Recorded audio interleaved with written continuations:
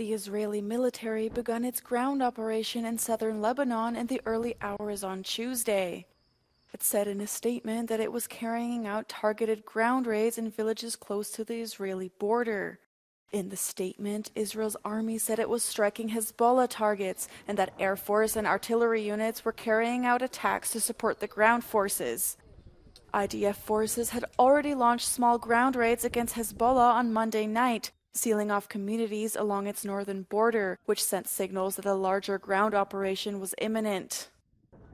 Smoke was also seen rising from buildings in the suburbs of Beirut on Monday night following an explosion.